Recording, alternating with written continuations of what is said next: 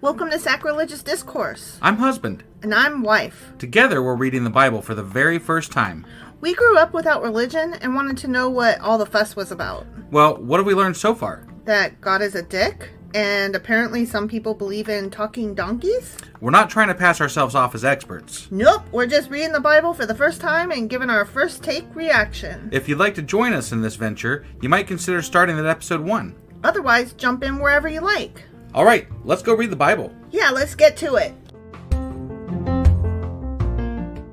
Husband! Wife! Do you know what today is? Well, it's Sunday, so we're either doing... No, we're not doing that. So that means we're doing... Sacrilegious Book Club! Yeah, that's the one. Yeah. All right, so what do we have in store for us today? Well, we are still forever in the middle of a treasury of Jewish folklore. Stories, traditions, legends, humor, wisdom, and folk songs of the Jewish people, edited by Nathan Ozubel. Okay. And part 1 was Jewish Salt. Part 2 was Heroes. We are in the middle of part 3, the human comedy. And chapter 1 was droll characters, in which we learned about schnorrs and beggars and wags and wits and fools and simpletons and schlemels and schlemazzles and ignoramuses and pretenders. Right.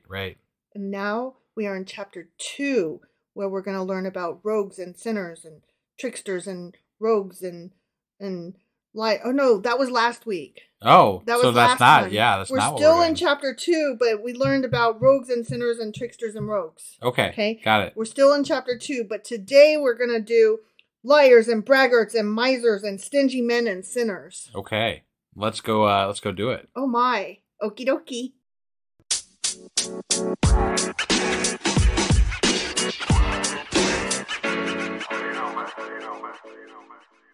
Okay, we are over halfway through this book a little bit. Right. And we're on page 374. Okay. We're going to learn about liars and braggarts. All right. Okay. Yeah. So I'm going to read this brief little intro. Okay. In rabbinical lore, there were 4 classes of evildoers who would be denied the joys of the world to come. Okay. Okay. Yep. So you can't do these things or you're not getting in. Got it. Okay. Yeah. They were the hypocrites, talebearers, scoffers, and liars. Wow, Trump is definitely not going to fucking heaven. But you know what's not on that list and should be? What's that? Rapists, pedophiles, kitten killers. Well, yeah, definitely. But why isn't that listed in evildoers? I don't know. I mean, I'd need more context, honestly. Right. So. They were, However, the Jewish folk attitude toward liars, as reflected in its tales and sayings, was a great deal more tolerant. The liar, who is deceitful because of corrupt aims, is, of course, considered a rogue. So if you're like a mean liar, you're a rogue, and that's not good, and they don't like that. Right. Yet there are liars and also braggarts who are recognized as being quite harmless, who tell untruths or exaggerate, not out of malice and evil intention, but out of sheer perverseness and imaginativeness, or because of some childish compulsion. Okay. About such liars and braggarts, humorous Jewish lore makes merry. A liar should have good memory, it advises good-naturedly. That's fair. Yeah. There's liars and then there's liars! Right. Right? Right. Yeah. So you want to be part of the first group, not the second group. Right. Definitely Okay. not that second group. Yeah. Because it hurt my ears, mostly. Well, I was trying to be emphatic. Right. All right. So the first little story that we're going to read is called Veracity. Okay. Okay. Mm-hmm. Do you know what the word veracity means? I think I do, but I don't want to, not know and then be wrong. So instead, you're hedging your bets and saying, probably not. Right. I feel like it means like vitality, like nope. Wrong. Tenacity. Nope. Wrong. No. Okay, I fucked it up. You did. It means truthfulness or honesty. Oh, okay. Yeah. Yeah. Like the veracity of your claim. Oh, yeah. See, I have heard that before. You couldn't put it in context. If it was in context, I would have known what it was. Okay. But I would have needed it just in context. out of the blue. Well, the fact that we're talking about liars didn't put that in context. It should have, but it didn't. So So veracity, Yeah. truthfulness, honesty. Right. A poor Jewish farmer called on his more affluent neighbor to borrow his donkey. "I'm sorry, neighbor," said the well-to-do farmer, "but my donkey is over in the pasture now." At that very moment, the hee-haw of a donkey was heard coming from the stable. "What a foolish excuse to give me," said the poor farmer angrily. "Why, your donkey has just brayed in its stall." The well-to-do farmer became offended. "Oh, whom would you rather believe?" he asked with dignity. "The braying donkey or me?" And that, to me, sums up the entirety of the Republican Party. Right? Yeah. They're like lying straight to your face and saying, "Why would you call me a liar?" Right. Yeah. Yeah. So next, we're going to read The Birds That Turn to Stone. And I made sure that I wrote myself a note that I want to read the note about this story. Okay. Okay. Yeah. So The Birds That Turn to Stone is from Legends of Palestine. And I wanted to make sure that I stated that because of what's happening right now in the Palestinian and Israeli conflict. And Right. I thought it was important to say, let's read a Palestinian story right now. Okay. And I actually like this story. So You're sure it's a Palestinian story? it literally just said that. Well, but sometimes people refer to Israel as the lands of Palestine because it's in that area. So It's from the Palestine. Okay. Yes. Just making sure. Yes. King Solomon, the wisest of mankind, the wisest, understood the language of the birds in the air, the beasts in the forest, the fowl in the barnyard, and the fish in the sea. Okay. Remember? That wasn't specifically in the Bible, but that's something that I referenced before in another story, that he's renowned for being able to speak the language of the animals as part of his great wisdom. Dr. Doolittle or something. Right. Right. He's got a push me, pull you in his backyard. Sure. Do you know what that is? No, I don't. Oh my gosh, the push me, pull you. It's, I think it's like a horse or something, but it's got a head on both ends. Because it's a push me, pull you, you know? Okay. Like it can go both ways. Got it. Yeah. It's fun. Dr. Right. Doolittle, push me, pull you. No? Yeah, no. Oh my God, that's the only thing I remember about him besides that he can speak to the animals. I don't think I ever watched the actual movies. I just know of Dr. Doolittle. I never watched the movies either. Oh, okay. Do you know that it's based on a book series for kids? Yes. Yeah, that's where I'm referencing it from. Got it. Okay. Okay. One day he sat at the entrance to his palace on the Temple Mount, delighting in the bright sky and clear daylight. Before him, two cooing birds caressed each other, twittering merrily. As the king looked up, he heard one bird say to his spouse, "Who is that man seated here?" And she answered, "This is the king whose name and fame fill the world." Then the bird answered in mocking pride, "And do they even call him mighty? How is his power sufficient for all these palaces and fortresses? Did I so desire, I could overthrow them in a second by fluttering one wing." What a dumb bird, right? Do you believe him? No. His spouse encouraged him, saying, "Do so and show your valor and power if you have the strength to carry out your words." And Solomon, listening to the conversation in astonishment, signed to the bird to approach and asked him the cause of his overweening pride. Yeah. Terrified, the trembling bird answered the august king, "Let my lord and king grant me forgiveness out of his loving kindness and goodness of heart. I am naught but a poor, powerless bird who can do him no evil. All that I said was only to please my wife and raise myself in her esteem." That's a fair apology, I think. Like, at least he was like coming clean and was like, "I suck, bro." Right. And Solomon laughed to himself and sent the bird back to his spouse. She, meanwhile, stood on the roof and could not contain herself, waiting for her mate to return and tell her why the king had sent for him. When he came back, she asked excitedly, "What did the king want?" And his chest swelling with pride, he answered, "The king heard my words and entreated me not to bring destruction upon his court and not to carry out my purpose." When Solomon heard this, he grew wroth with the brazen bird and changed them both into stone slabs. Wait, he was able to change people into stones or birds into stone slabs? Apparently. Wow. Yeah. to warn others to refrain from vain bragging and empty boasting, and to teach women folk not to incite their chosen ones in their vanity to undertake foolish and foolhardy deals. Can you believe that shit? That's hilarious. Right? I was like, okay, then. I just have to point out that there was nothing about Palestine in that story. I didn't say there was. Oh, okay. I just said it was a Palestinian story. Okay. It said so. No, it said it was from a book called Land of Palestine. Oh. Which could mean Israel. Oh. And it doesn't have anything to do with Palestinians. Oh, well, I wanted to just that's what I was trying to point out. Support the Palestinian people real bad. Yeah, so. I don't think that's what that was. Well, sorry. I just wanted to make sure that was clear. My heart's in the right place. Yeah. My brain is just dumb. All right, moving on. Page 378, The Orphan. Okay? Okay, yeah. This is real short. Got it. A rich man who was a miser was once asked to give a donation to buy matzos for the poor. He gave a trifling sum to the committee. Your son, who is a poor man, has given more generously than you, he was told ironically. How can you compare me to my son? He replied. He has a father who's a rich man. I have no father at all. So stupid, right? Right, yep. Okay, the miser. Same page, 378. The ailing miser needed the aid of a specialist, yet the fees appalled him. $25 for a first visit and $10 for subsequent visits. Yet it was life or death, and besides, he had an inspiration.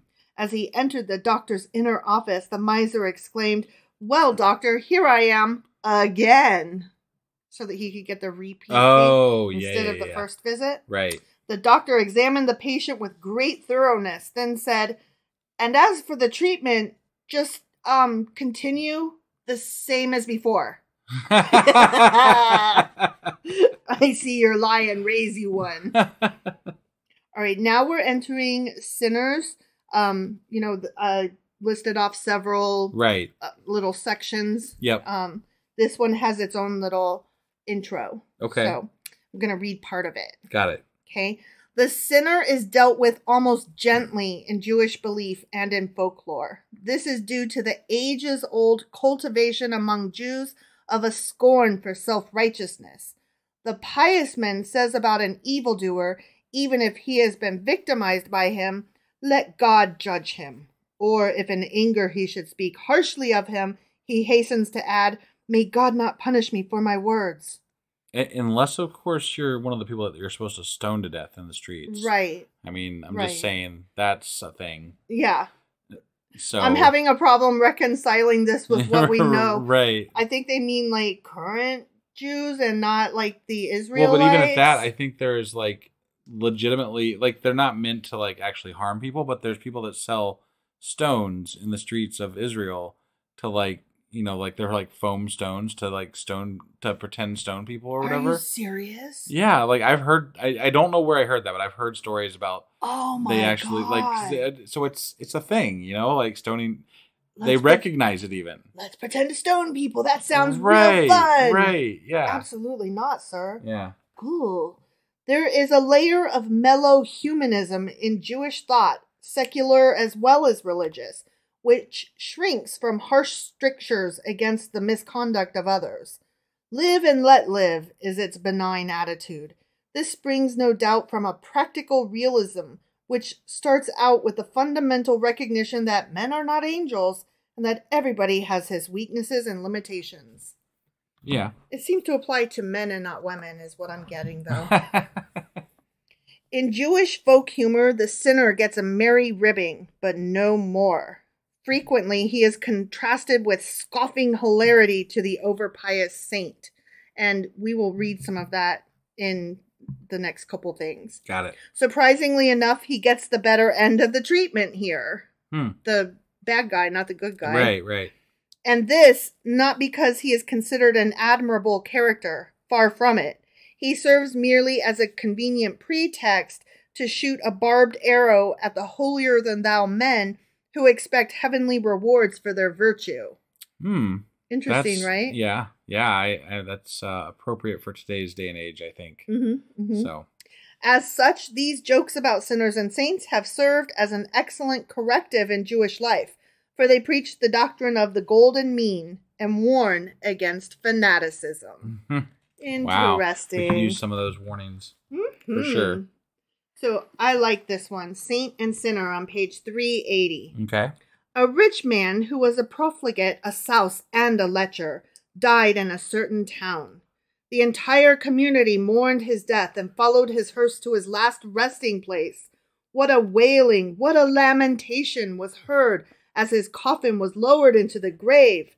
In the recollection of the oldest inhabitant, no rabbi or sage had ever departed this life amidst such general sorrow. For a profligate, a souse, and a lecher. He got that much tears and whatnot. Right, okay? Yeah. It chanced that on the following day, another rich man died in the town.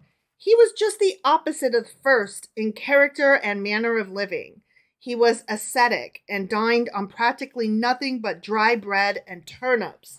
He had been pious all the days of his life and sat all the time in the house of study, poring over the Talmud. Nevertheless, no one except his own family mourned his death.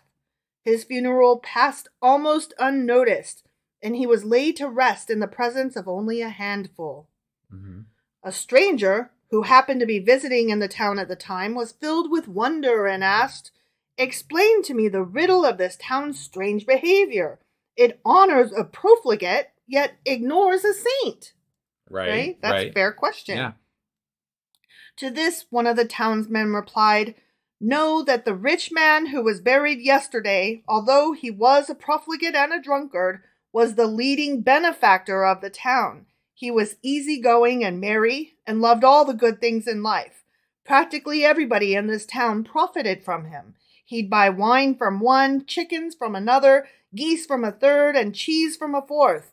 And being kind-hearted, he'd pay well. That's why he is missed and we mourn after him. But what earthly use was that other one, the saint, to anybody? He lived on bread and turnips, and no one ever made a dime on him. Believe me, no one will miss him." I just thought that was pretty great, right? Yeah. We all love the party dude. Right. All right, moving on to page 383, filial love. Do you know what filial means? No. Well, I'll just let you tell me in the end. Okay. Okay. A rich man, having confidence in his son, gave him all his property in his lifetime. After a while, the son commenced to neglect his father, ill-treating him and sending him away to be among the beggars. Could you do that to your dad? Send your dad? Yeah. Away to be among beggars? Yeah. No. That's what I'm saying. There's a rich man, and he sent his dad away. He gave all of his money and stuff to his son. Okay. One day the old man, clad in tatters, met his grandson and asked him to beg his father to let him have a mantle to cover himself as it was so cold. After much begging, the father sent his son up to the loft and told him to fetch a certain mantle which was hanging on a hook. While on the loft, the boy took a knife and cut the mantle in half. Okay. The father, wondering what the boy was doing all that time, went to find out. The son told him that he had been busy cutting the mantle in half and added that he would give his grandfather one half and keep the other half for when his own father grew old. The man was greatly surprised at this reply and, recognizing the wickedness of his action, took his father back and treated him with all honor. Yeah. We all get old someday. Right. Yep. Yeah. I believe that is it. Oh, you wanted to know what filial meant. Yeah. It meant father and son relationship. Oh, okay. Yeah. You didn't get that? No. Okay, sorry. Oh, sorry. I just have that vocabulary. Yeah. So anyway, that is it for today. All right. Sounds good. Well, that was our Sacrilegious Book Club. Sacrilegious Book Club. For today. And we will have our weekly wrap up here in just a little bit that'll be put out.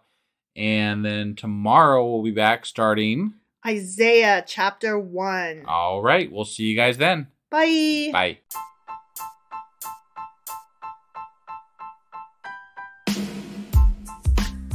Hey wife, I guess that's the end? But husband, that's just sad. It doesn't have to be. We are on lots of social media platforms like Twitter. Our handle there is sacrilegious_D. For D's nuts. Oh my god. Stop doing that. Anyway, we're also on Facebook, Instagram, and Pinterest. There's a link to all of our social media sites at our website. Ooh, we have a website? Yeah, it's sacrilegiousdiscourse.com, where you can also find a link to our merch shop. We have a merch shop? Yep, we have podcast-themed clothing, mugs, notebooks, and more, as well as an atheist and science-themed products. Wow, our fans should really go check that out right now. Definitely. They can get in touch with us by sending an email to sacrilegiousdiscourse@gmail.com. But before they do that, we could really use some help. Oh yeah? With what? Well, it's not free running the podcast, and we need some financial support in order to get better equipment, which will free up time so we can concentrate on our podcast and our fans. Okay, so what should they do? Head over to patreon.com/sacrilegiousdiscourse and sign up as a contributor on our podcast. Supporters there receive additional bi-weekly episodes that we record just for our Patreon members for as little as $2 a month. Also, we'd really appreciate it if you would like and subscribe on whatever platform you're using. And Apple Podcast reviews help us out tremendously. Like and subscribe. Leave an Apple review. Join us on Twitter. Support us on Patreon. That's a lot of instructions. Don't forget to say thanks. Thanks. Okay, bye.